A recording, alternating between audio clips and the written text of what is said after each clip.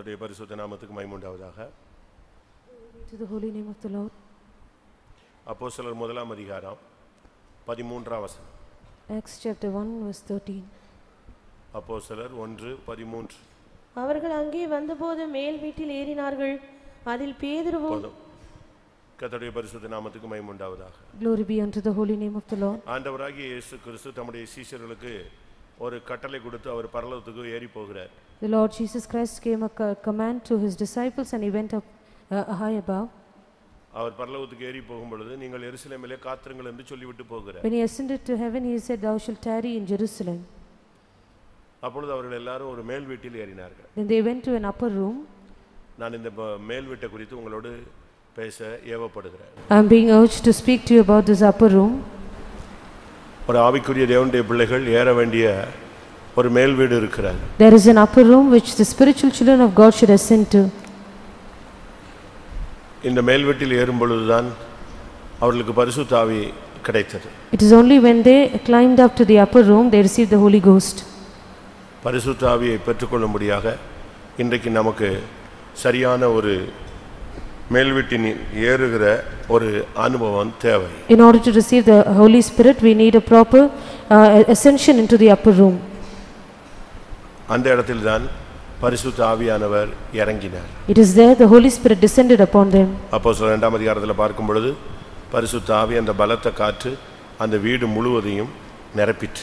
Acts chapter 2 when we read we find that the strong mighty wind of the Holy Spirit filled the house. இன்றைக்கு நம்ம மேல் வீட்டில் ஏறினா தான் நமக்கு பரிசுத்த ஆவி கிடைக்கும். Only when we ascend to the upper room today we shall receive the Holy Spirit. சரியான ஒரு அபிஷேகம் நமக்கு வேணும். We need a proper anointing. இந்த அபிஷேகம் போதாது. This anointing is not sufficient. ஏனென்றால் இது கடைசி காலம். Because these are the last days.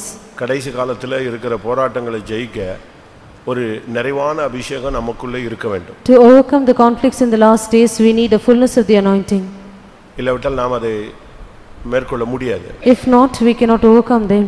என்றால் கொஞ்ச நாள் இருக்கிறதுனால அவன் தீவிரமாய் சாத்தான் போராடுகிறான். Satan knowing that it is a short while ahead he is very strongly striving against us. யாராவது பரிசுத்த ஆவி பெறாம இருந்தா இன்னைக்கு நீங்க பெற்றுக்கொள்ளணும். If anyone has not received the Holy Spirit today you should receive it. கேட்கணும். You should ask.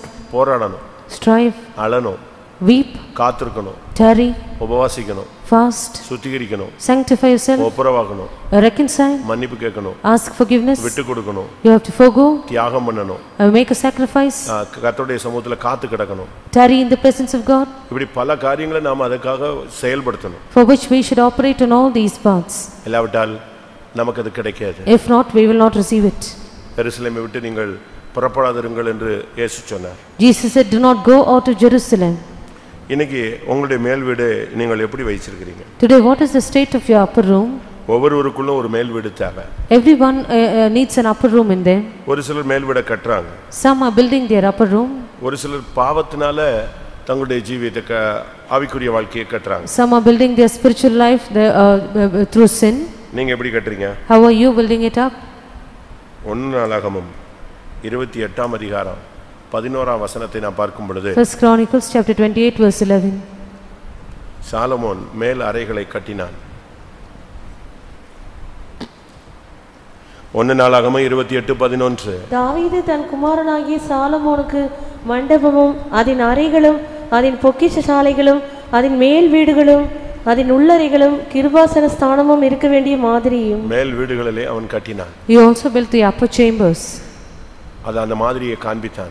He showed a pattern of it. நமக்குள்ள ஒரு மேல் வீடை நம்ம கட்டி எழுப்பணும். We need to build up an upper chamber within us. அப்பதான் அபிஷேகம் இறங்கும். Only then the anointing will descend. அங்க கட்டப்பட்ட ஒரு மேல் வீட்ல அவங்க ஏறின பொழுது ஆவியானவர் இறங்கினார். When they ascended to the upper room which was being built, the Spirit of the Lord descended. அபிஷேக வாழ்வை நீங்கள் கட்டணும். You need to build up your life of anointing. புத்தியுள்ள ஸ்திரீ தன் வீட்டை கட்டுகிறார். A wise woman she built the house. புத்தி இல்லாத ஸ்திரீ அவள் தன் சொந்த கைகளினாலேயே அந்த தன் வீட்டை இடித்து போடுகிறார் என்று நீதிமொழிகள் 14:1 நினைக்கிற வாசி. Proverbs chapter 14 verse 1. A foolish woman she plucketh it down with her own hands. புத்தியுள்ள ஸ்திரீ தன் வீட்டை கட்டுகிறாள், புத்தியில்லாத ஸ்திரீயோ தன் கைகளினால் அதை இடித்து போடுகிறாள். புத்தியுள்ள ஸ்திரீ தன் வீட்டை கட்டுகிறார். A wise woman she buildeth the house. தாவீது தன் குமாரனுக்கு மேல் வீடுகளை கட்டினான். David built the upper chambers for his son. நாம் மேல் வீடுகளை கட்டணும். We too should build the upper chamber. உங்களுடைய மேல் வீடுகள் ஒருவேளை சரியில்லைன்னு சொன்னா கட்டி இருந்த வீடு ஒருவேளை கெட்டு போயிருச்சுன்னா நீங்க அதை சரிப்படுத்தணும். Perhaps your upper chamber which you have built is defiled, or if it's corrupted, you have to correct it or set it right. Solomon, தாவீது இவங்கெல்லாம் மேல் வீடுகளை கட்டினவங்க. Solomon, David are those people who built the upper chambers. எரேமியா 22:15 பார்க்கும் பொழுது அநியாயத்தினால மேல் வீடு கட்டினாங்கன்னு சொல்லியிருக்கு. Jeremiah chapter 22 verse 15 we find that they built the upper chamber through injustice. 14 வசனம். அநீதியினாலே தன் வீட்டையும் அநியாயத்தினாலே தன் மேல் அறைகளையும் கட்டி தன் அயலான் செய்யும் வேலைக்கு கூலி கொடாமல் அவனை சும்மா வேலை கொள்ளுகிறவனுக்கு ஐயோ.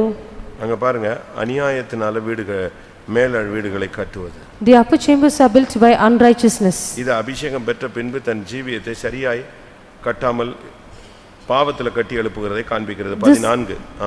This speaks of building up their life through unrighteousness, through sin after receiving the anointing. அநியாயத்தினால் மேல் அறைகளை கட்டுவது. To build the upper chambers by unrighteousness. ஆவிக்குரிய வாழ்க்கையில வந்துட்ட பிறகு உங்களுடைய ஜீவியத்தை அநியாயத்துல கட்டக்கூடாது. After coming to the spiritual life, you should not build up your life through unrighteousness. தாவீது மேல் வீடுகளை நல்ல விதத்துல கட்டினான். David built the upper chambers in the right manner. இங்கே ஒரு கூட்டம் அநியாயத்தினால மேல் வீடுகளை கட்டுது. Here we see one group are building up their upper chambers. என்ன அர்த்தம்? What does it mean? ஆவிக்குரிய வாழ்க்கையில அபிஷேகம் பெற்ற பின்பு கூட தாறுமாறா வாழ்கிறதை காண்பிக்கிறது. It speaks of living a perverse life even after receiving the anointing in their spiritual life. நான் இப்படி தான் இருப்பேன். This is how I will be. என் வழி தனி வழி. My way is a special way. யாரும் என்னைய குறுக்கிட முடியாது. No one can intervene in my path. நான் இப்படி தான் போவேன். This is how I will go. நான் இப்படி தான் நடந்துக்குவேன். This is how I will walk. நீ எப்படி நடந்துக்கலாம், ஆனா வேத வசனத்தின்படி இருந்தாதான் உன் வாழ்க்கை கட்டி எழுப்பப்படும். However you might be, but only if you are according to the word of God, your life will be built. மனிதனுக்கு தெய்வம் சுயாதீனத்தை கொடுத்திருக்கிறார். God has given liberty for man. But அதை நீங்க எப்படி யூஸ் பண்றீங்களோ அத பொறுத்து தான் உங்களுக்கு நியாயம் தீர்ப்பு. Your judgment is according to how you use the liberty. ஒன்று, உங்களுடைய மேல் வீடு கட்டப்பட்ட வீடு சில நேரங்களில் பழுதா இருக்கலாம். One, perhaps your house, the upper chamber which you have built might have become be under maintenance. மேல் வீடு இருந்ததனால தான அவங்க போய் ஏறி போனாங்க. Because they had the upper chamber, they ascended there. மேல் வீடு இல்லனா அவங்க ஏறி போக முடியாது. Without the upper chamber they cannot climb in. அதனால முதலாவது மேல் வீட கட்டுங்க. First of all, build your upper chamber. பரிசுத்த ஆவி இறங்கக்கூடிய வாய்ப்பை ஏற்படுத்தி கொடுங்க. Give a chance for the Holy Spirit to descend on you. இரண்டாவது, உங்களுடைய வாழ்க்கையில பரிசுத்த ஆவி பெற்ற பின்பு நீங்க அதை எப்படி கட்டிருக்கீங்கன்னு பாருங்க. Secondly, check your life as to how you built the upper chamber after receiving the anointing. ஒருவேளை அது சரியில்லைன்னா Perhaps it is not right. அதை கிளியர் பண்ணுங்க. You can clear it up. நெகேமியா 3:31. Nehemiah chapter 3 verse 31. அங்க என்ன சொல்லப்பட்டிருக்கிறது? What is it said there? அவனுக்கு பின்னாக தட்டானின் குமாரன் மல்கியா மிப்காத் என்னும் வாசலுக்கு எதிரே நிதனீமியரும் மளிகைக்காரரும் குடியிருக்கிற ஸ்தலமும் கோடியின் மேல் வீடு மட்டாகவும் இருக்கிறதை பழுது பார்த்து கட்டினான். மேல் வீடு இருக்கிறது மட்டாக நீங்கள் எல்லாம் பழுது பார்க்கணும். You all should repair up till the going up of the corner. 2 ராஜாக்கள் 23:12 பாக்கும்போது 2 Kings chapter 23 verse 12. மேல் வீட்ல ஒருத்தன் பலிபீடத்தை கட்டி வச்சிட்டான். One had built the altar in the upper chamber. எருசலேமுக்கு எதிரே இருக்கிற நாசமலையின் வலதுபுறத்திலே இஸ்ரவேலின் ராஜாவாகிய சாலமோன் சீதோனியரின் அருவருப்பாகிய அஸ்ரோத்திற்கும் மோவாபியரின் அருவருப்பாகிய காமோசுக்கும் அம்மோன் புத்திரரின் அருவருப்பாகிய மில்கோமுக்கும் கட்டியிருந்த மேடைகளையும் ராஜா தீட்டாகி.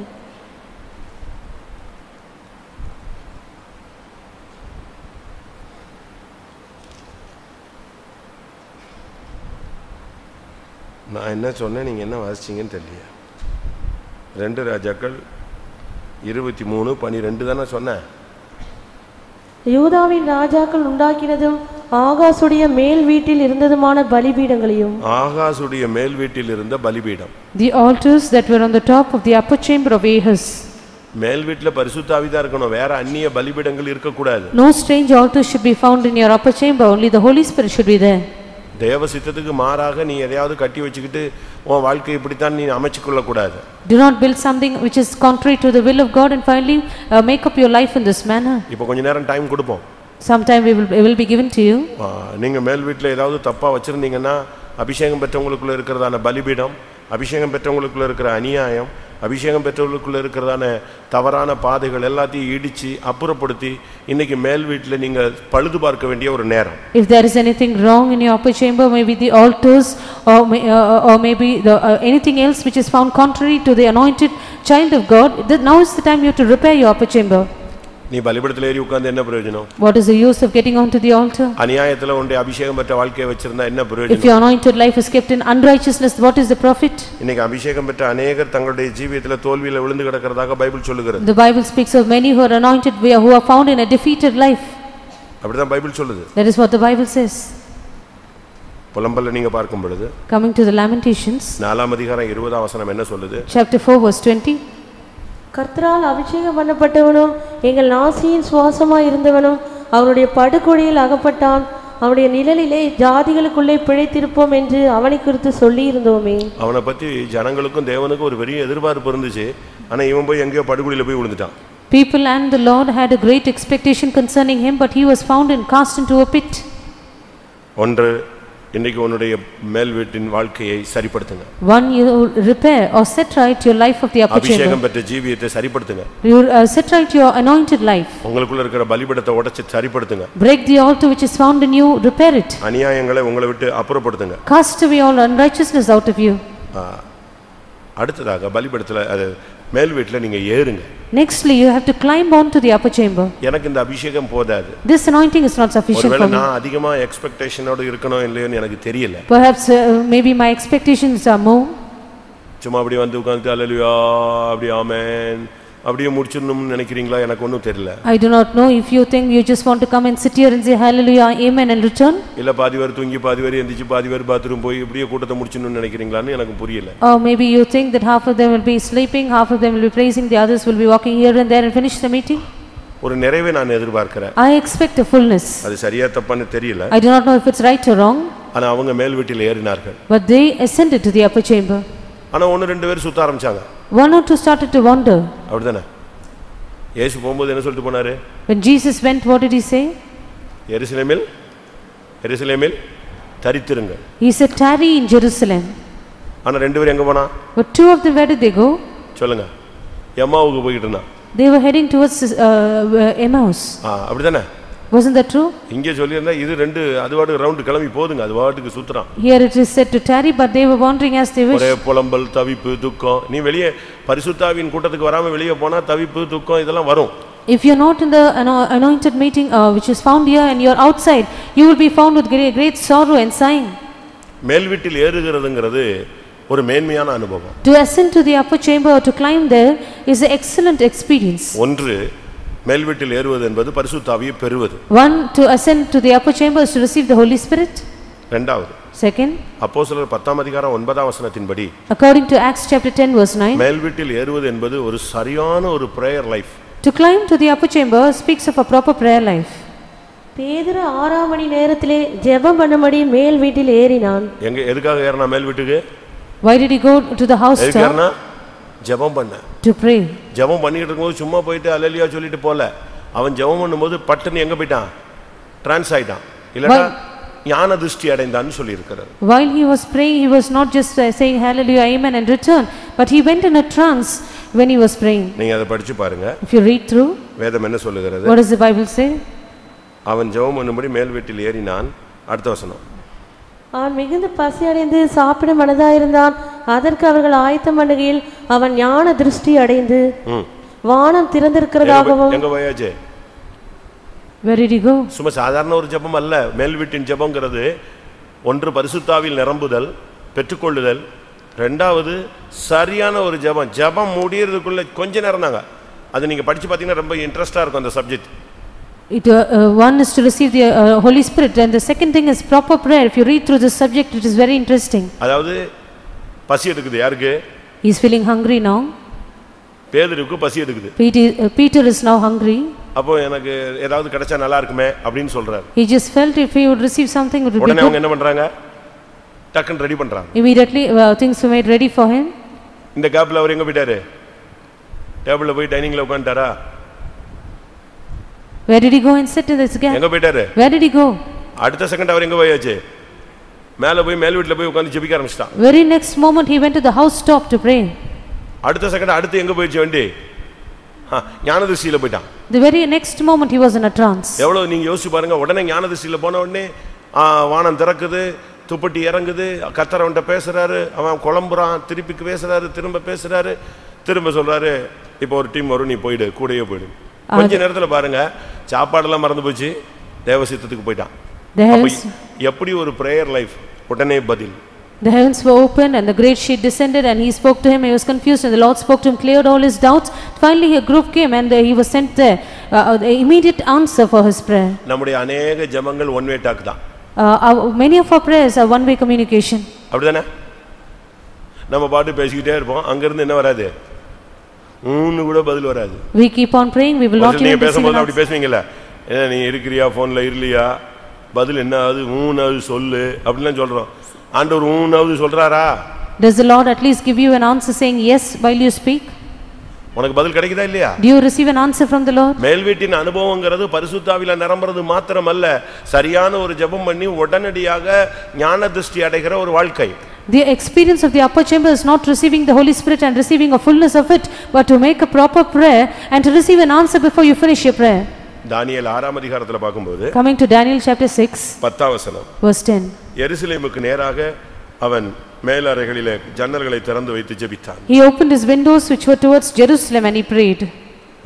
தானியேல் என்றால் அந்த பத்திரத்துக்கு கையெழுத்து வைக்கப்பட்டது என்று அறிந்த போதிலும் தன் வீட்டுக்குள்ளே போய் தன் மேல் அறையிலே எருசலேமுக்கு நேராக பல கனிகள் திறந்திருக்க அங்கே தான் முன் செய்து வந்தபடியே தினம் 3 வேளையும் தன் தேவனுக்கு முன்பாக முழங்காற்படியிட்டு.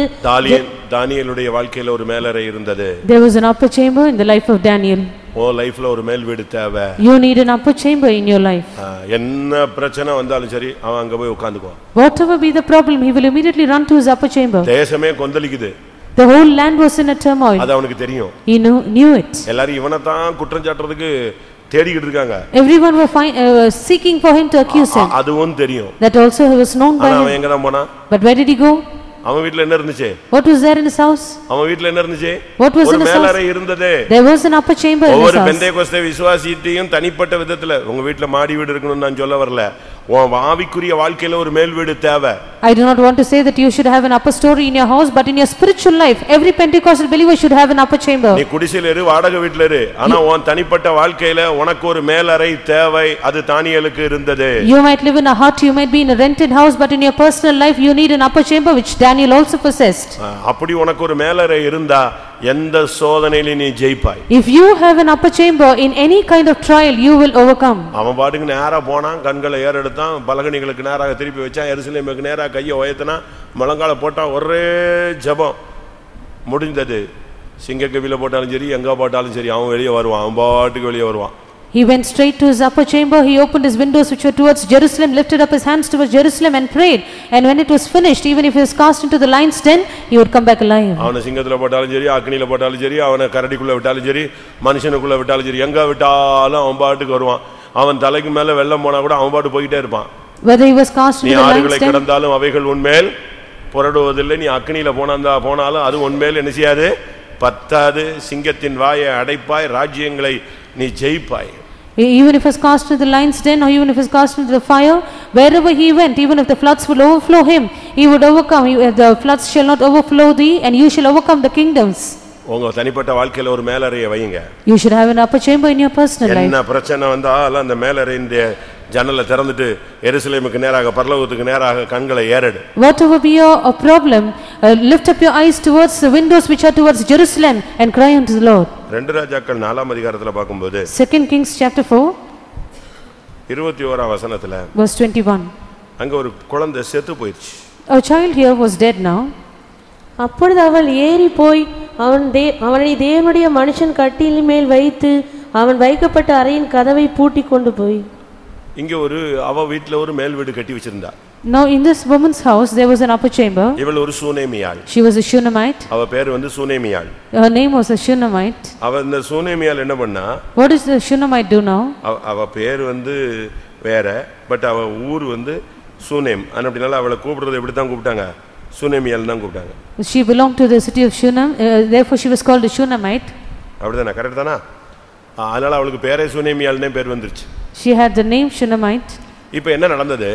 Now what happened here? அவ ஏற்கனவே ஒரு மேல் வீட கட்டி வச்சிருந்தா. She already had a little chamber built. இப்போ அவ பிள்ளை செத்து போயிச்சு. Now her child was dead. இவ நேரா ஏறி போய் எங்க போனா? She ascended and went. அந்த மேல் வீட்ல கொண்டு போய் அந்த பிள்ளையை படுக்க வச்சிட்டா. She laid the child which was dead in the upper chamber.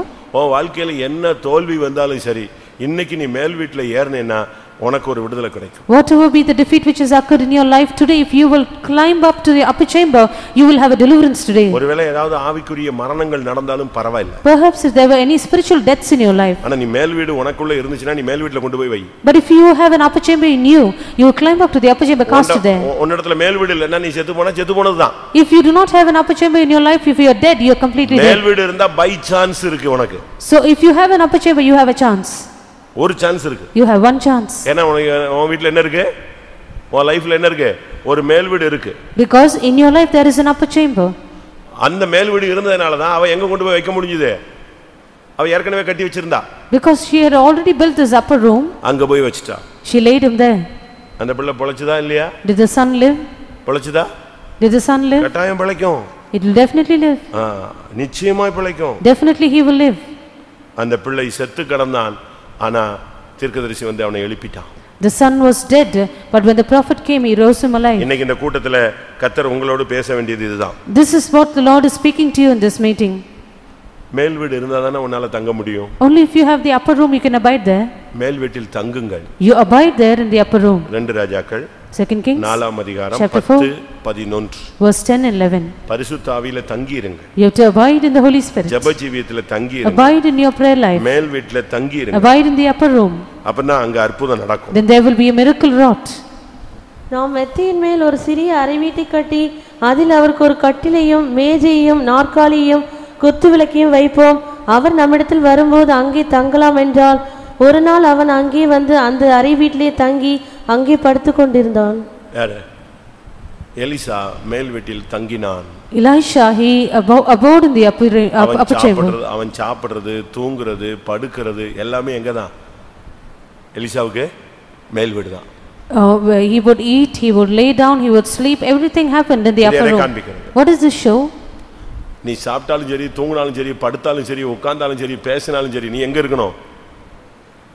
மேல் வீட்டின் அனுபவத்திலே இருக்கணும். You eat or you drink or you lay down or you sleep, you speak, whatever you do, you should always have this experience of the upper chamber. அதுக்கு புறம்பே நீ தங்கிர கூடாது. You should not abide anywhere which is contrary. எப்பொழுதும் பரிசுத்த ஆவி, ஜெபம், எப்பொழுதும் எருசலேமை நோக்கி பார்க்கிறது, இதேதான் உன்னுடைய லைஃப்.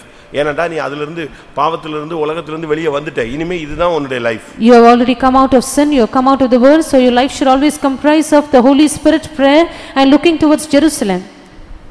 இதே பழக்கம் எலியாவுக்கு இருந்தது. Elijah also had the same practice. எலியாட்ட இருந்து தான் இவன் கத்துக்கிட்டான் இதெல்லாம். He had learned this from Elijah. ஏனடா இவன் குருவுக்கு மிஞ்சின சிஷ்யன் அல்ல. Because he was not a disciple which exceeded the master. எலியாவுடைய character தான் அப்படி படிச்சிட்டே வந்தான். He was training himself on the character of Elijah. ஒரு குழந்தை செத்து போச்சுன்னு சொன்னா எலியா போய் அந்த பிள்ளை மேல விழுந்து ஜெபிப்பான். If a child was dead, Elijah will go and lay himself on the child and pray. Elisha also trained himself on the same. 1 ராஜாக்கள் 17 அதிகாரம் 1 Kings chapter 17 19 verse 19. அதற்கு அவன் உன் குமாரனை என்னிடத்தில் தா என்று சொல்லி அவனை அவள் மடியிலிருந்து எடுத்து தான் தங்கியிருந்த மேல் வீட்டிலே அவனை கொண்டு போய். பாருங்க, அப்ப எலியா தங்கி இருந்தது எங்கதான்? மேல் வீட்ல தான் தங்கி இருந்தான். So Elijah also abode in the loft or the upper chamber. அற்புதங்களை நீங்கள் உங்கள் வாழ்வில் எதிர்பார்த்தால் நீங்கள் மேல் வீட்டில் தங்குங்கள். If you expect a miracle in your life, you abide in the upper chamber. நீ புசிச்சாலும் குடிச்சாலும் குளிச்சாலும் நடந்தாலும் உட்கார்ந்தாலும் எழுந்தாலும் உன் லைஃப் பரிசுத்த ஆவிக்குள்ளே நிக்கணும். You eat or you drink, you sit down or you stand up, your life should be in the Holy Ghost. அப்படி ஒரு life இருக்கு. There is such kind of a life. அப்படி லைஃப்ல இருந்தவங்க தான் அற்புதங்களை செஞ்சாங்க. Only those who lived such a life did miracles.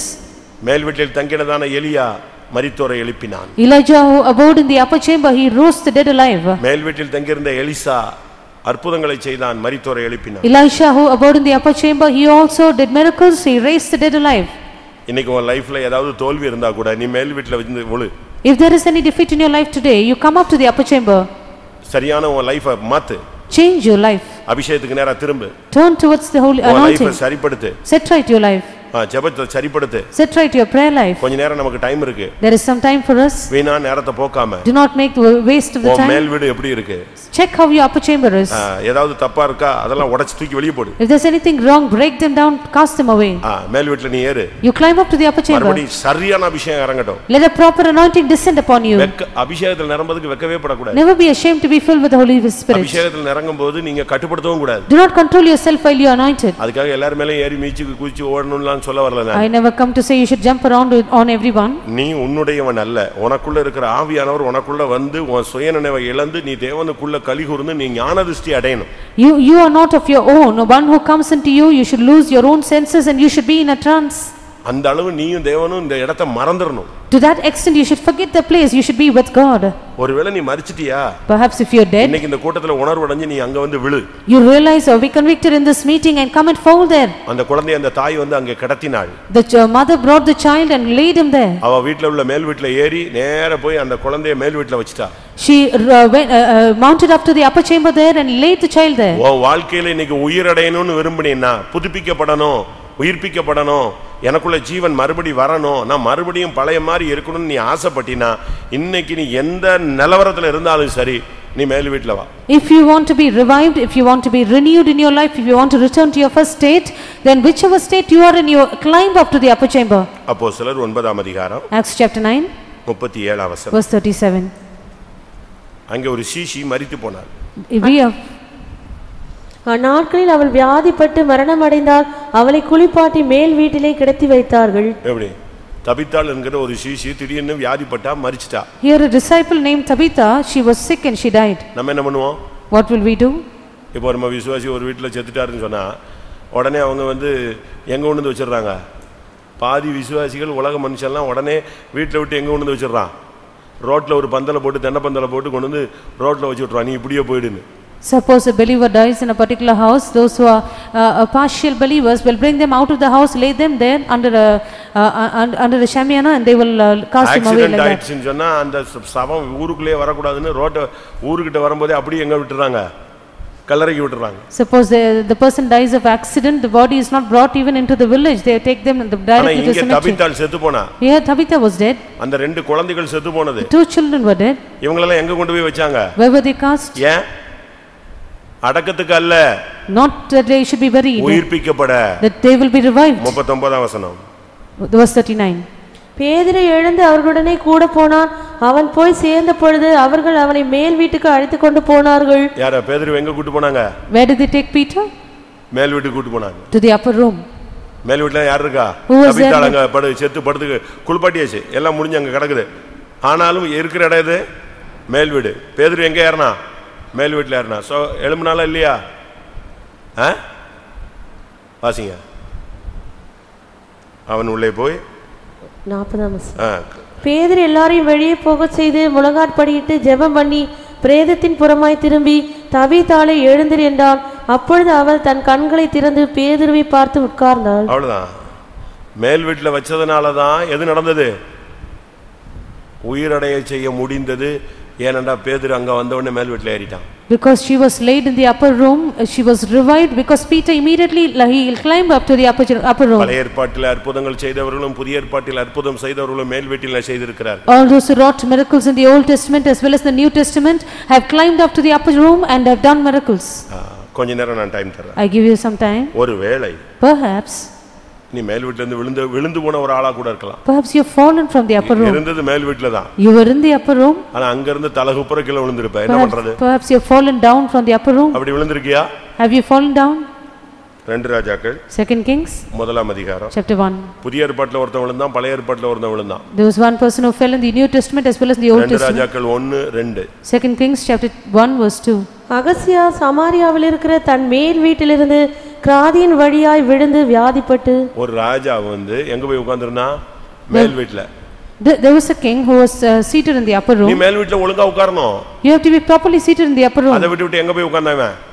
Without that what did he do? புரியுதா உங்களுக்கு? கிராதினா தெரியுமா? You know what is the lattice? கிராதி தெரியுமா? நம்ம கிராதினா என்ன சொல்றோம்? இந்த பாத்ரூம்ல காத்துக்காக ஒன்று வைக்கிறோமே, அதைத்தான் கிராதிமா. அதே மாதிரி ஒரு இடத்துல போய் உட்கார்ந்தான். அங்க இருந்து கீழே விழுந்து எங்க வந்து விழுந்தான்? ரோட்ல வந்து விழுந்தான். He fell from the lattice which was in the upper chamber. He fell on the road. ஏன் தேவையா? Why is it needed? அவனை திரும்பி மேல் வீட்ல கொண்டு போகல, செத்தே போயிட்டான். He was not taken back to the upper room, he was dead. அதான் அவனுடைய வாழ்க்கையினுடைய முடிவா மாறிச்சு. That became the end of his life. நீ விழுந்துட்டேன்னா திருப்பி உன்னை எங்க கொண்டு போணும்? மேல் வீட்டுக்கு கொண்டு போணும். If you have fallen, you should be taken back to the upper room. நீ என்ன நிலைமையில இருந்து விழுந்தா என்பதை பார். Look at what state from which you have fallen. புதிய ஏற்பாட்டுல ஒருத்தன் விழுந்தான். In the New Testament one person fell. அன்னைக்கு இவன் விழுந்தபோது இவனுக்கு காப்பாத்துக்கு ஆள் இல்ல. ஆனா புதிய ஏற்பாட்டுல ஒருத்தன் விழுந்தான். பவுல் போய் அவனுக்காக உயிரை கொடுத்து அவனை எழுப்பிட்டான். On that day when this king fell, there was no one to save him, but in the New Testament one person fell and Paul went and gave his life to save him. அப்போஸ்தலர் 20ஆம் அதிகாரம் 8 9 10. Acts chapter 20 verses 8 through 10. அவர்கள் கூடியிருந்த மேல் வீட்டிலே அநேக விளக்குகள் வைத்திருந்தது. அப்பொழுது ஐத்துகை எனும் பெயர் கொண்ட ஒரு வாலிபன் ஜன்னலில் உட்கார்ந்திருந்து பவுல் நெடுநேரம் பிரசங்கம் பண்ணி கொண்டிருக்கையில் மிகுந்த தூக்கம் அடைந்து நித்திரை மயக்கத்தினால் சாய்ந்து மூன்றாம் மெத்தையிலிருந்து கீழே விழுந்து மரித்தவனாய் எடுக்கப்பட்டான். இவன் உட்கார்ந்திருந்தது third floor. He was seated in the third loft. third floorல இருந்து விழுந்தான் பாருங்க இவன். He fell from the third loft. எதுக்கு விழுந்துட்டாங்க? Why did he fall? ஜன்னல்ல உட்கார்றது. எல்லாரும் கூட்டத்துல உட்கார்ந்தா நீ தரையில உட்கார்ந்தா இவன் போய் ஜன்னல்ல உட்கார்ந்தானா திருப்பி விழுந்து சாவ தான் செய்யணும். Everybody was seated on the floor in the meeting. He was seated on the window and he has to fall down and die. ஆனா கர்த்தர் அவனை எழுப்பிட்டார்.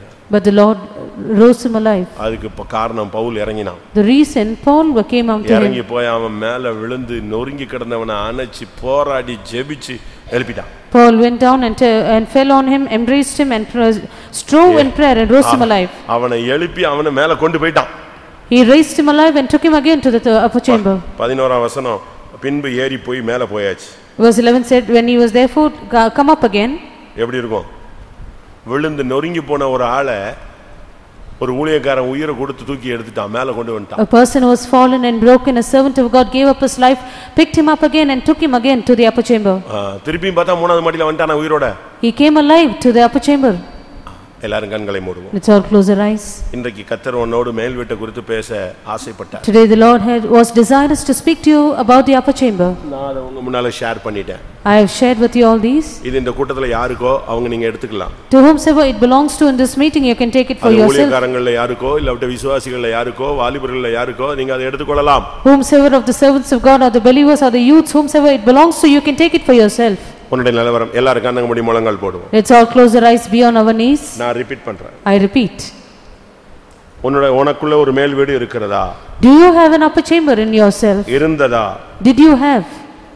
அதை நீ எப்படி கட்டி வைத்திருக்கிறாய்? How have you built it? அநியாயத்தினால் கட்டி வைத்திருக்கிறாயா? Have you built it by unrighteousness?